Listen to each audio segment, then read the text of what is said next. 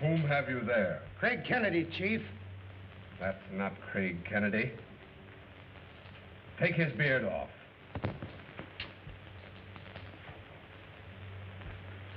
Kennedy's tricked us. But he didn't trick me. Number 8, tell number 6 to bring the girl to me, here. Yes. The rest of you can go. I want to talk to this man alone.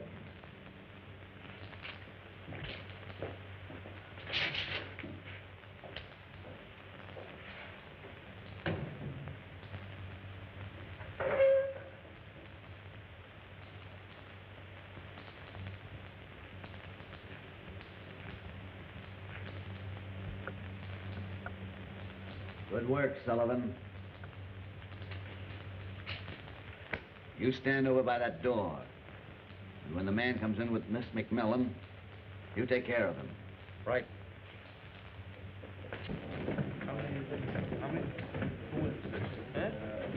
What? The boss says for you to bring the girl to him upstairs. What the boss says goes with me.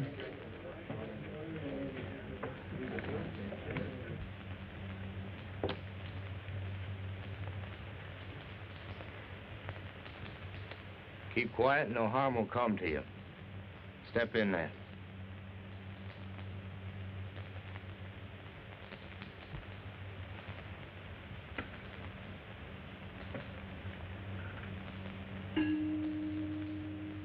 Craig Kennedy gave you those papers you brought me, didn't he? Yes, he did. There are 2 pages torn out of Dr. Geronda's gold formula book, which contain the gold formula. I want those pages. But I told you, I don't know where they are. What do you mean by coming in here without a signal? Why, number 8 said you wanted me to bring the girl to you. Bring her where? He said to the hangout. Go back and tell the boys to surround the hotel. Something's gone wrong. Now we'll see if your friend Craig Kennedy can save you this time.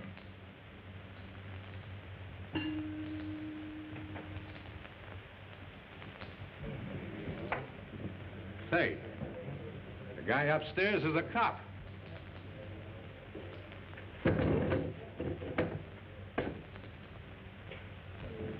The boss says not to let him get away. Hey, you can't go in there.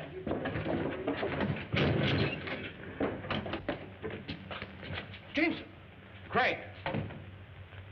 They're on to us downstairs.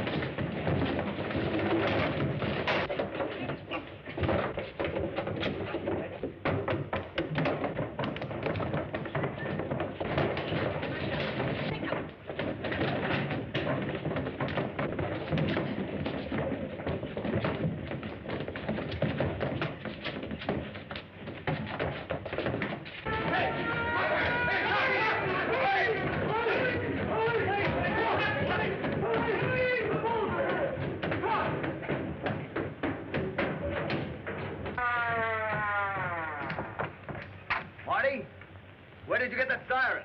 It came with this car I just bought. Oh, I see. Jameson, we've simply got to find Miss McMillan.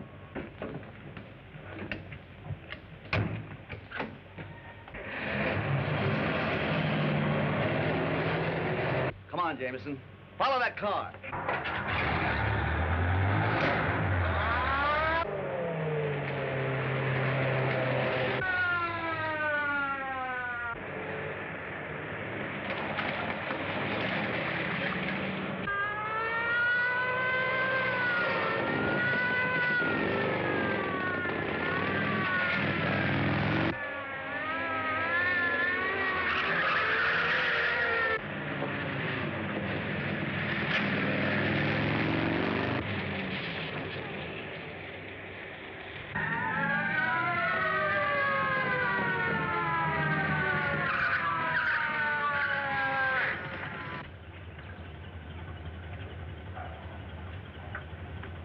You know it's against the law for a private citizen to have a siren on his car? Just a moment, officer. Hello, Louie. How are you? Well, hello, Jameson. I didn't recognize you. Say, this is Craig Kennedy. You know him, don't you? Oh, yes. Anything I can do for you, Mr. Kennedy?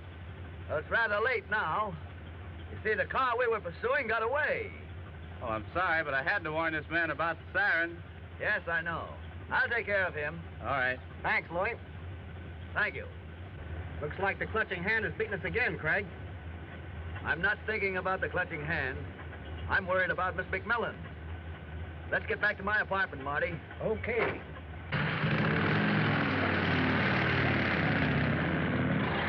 The way you look at it, but all of Geronda's papers should be turned over to the corporation. You know I cannot do that. Not as long as there is a doubt as to whether Dr. Geronda is dead or alive. The corporation is entitled to the gold formula. It may be among his papers. I hold Geronda's estate in trust, and I cannot turn over anything until it is legally established that Dr. Geronda is dead. Very well. But there are ways and means to get what I'm entitled to. Yes? Mrs. Geronda just phoned and said that she would be honored to keep the 5 o'clock appointment with you. Did she give any reason? No, sir? Very well.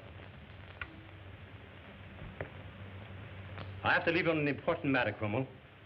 And in the meantime, you'd better think over my request. Good day, Montgomery.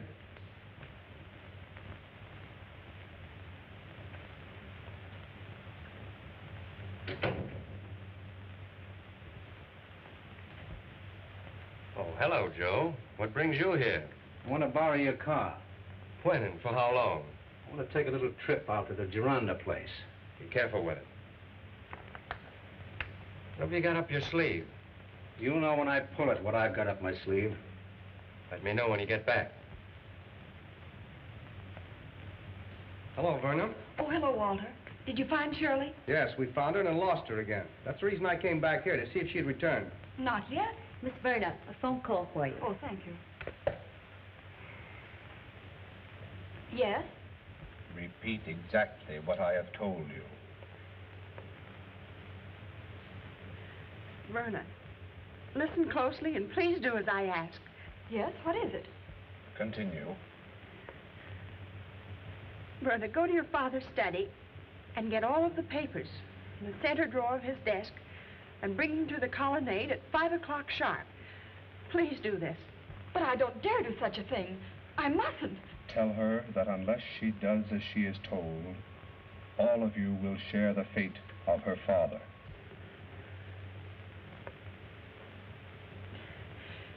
Unless, Verna, we do as we're told, we will all share the same fate as your father. Verna, what's the matter? I can't tell you, Walter. Excuse me, please.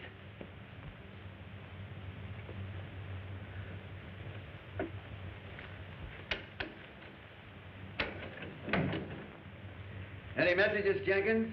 Yes, sir. There's a message recorded on the visitone over the Gironda hookup. Thank you.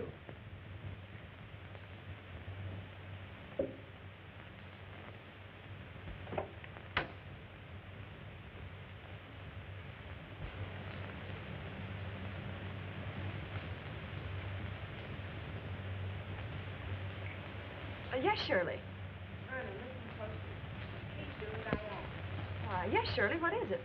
Go to your father's desk, get all the papers in the center drawer of his desk, and bring them to the colonnade at 5 o'clock sharp.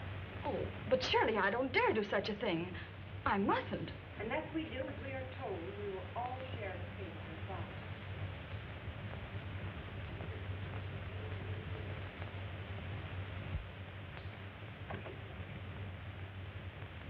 Jenkins, get Mr. Jameson on the telephone. He's at the Gironda home.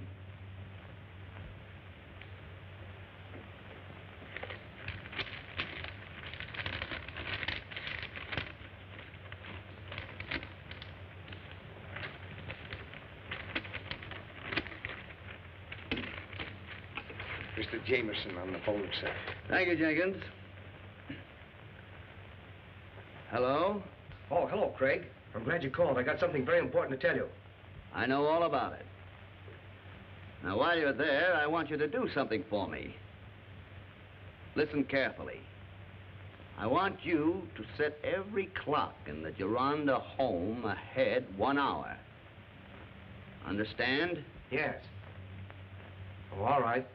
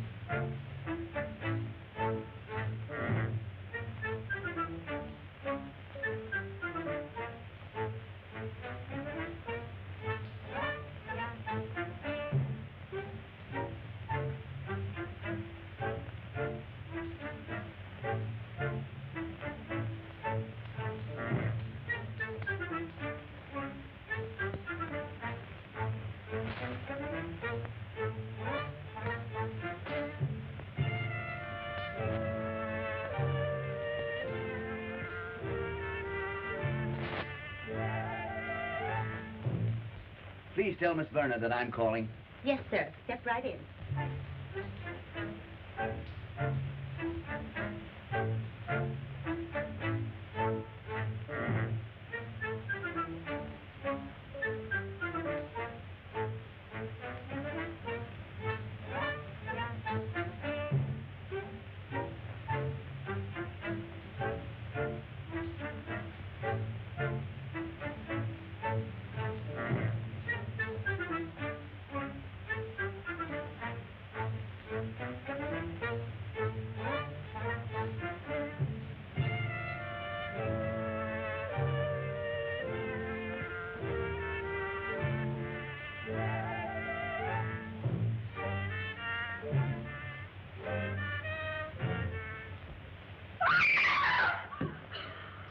Miss Geronda.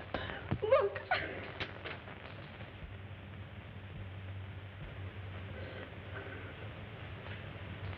You just sit right here.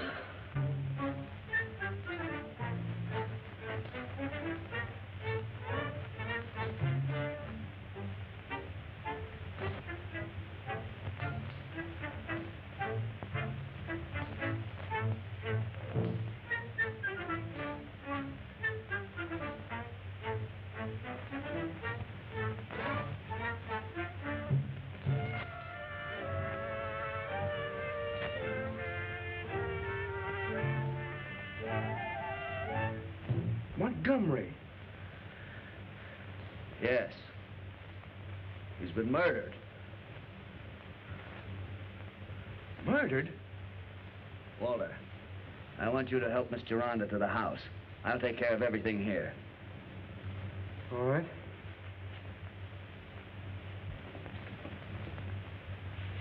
This is no place for you, Verna. I better take you over to the house. I think you should let Mr. Kennedy know you had a 5 o'clock appointment with Mr. Montgomery. But, my dear, I phoned and canceled the appointment. Well, he probably never received your message. Yes. He probably never did. Good evening, Mrs. Geronda. Hello, Walter.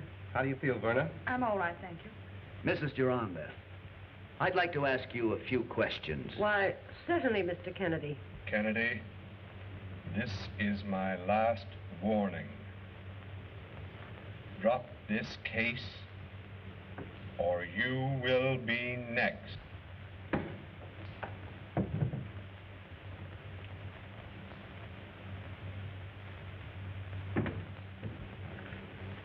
If you keep quiet so you can't be heard over the microphone, nothing will happen to you.